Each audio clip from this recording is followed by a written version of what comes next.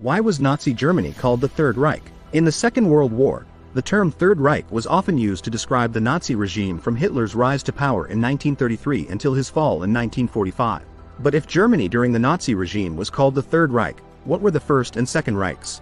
The First Reich, also known as the Holy Roman Empire, was established in 800 AD when Pope Leo III crowned Charlemagne as the Holy Roman Emperor. It was a loose confederation of Germanic states, ruled by an elected emperor who was responsible for maintaining order and defending the empire. Meanwhile, the Second Reich was the German Empire, established in 1871 following the unification of Germany under Chancellor Otto von Bismarck. It was a federal monarchy led by a Kaiser, playing a major role in the world stage in the 19th and 20th centuries. In Hitler's mind, his Third Reich would serve as the natural conclusion of a process that traced back to the coronation of Charlemagne in 800 AD.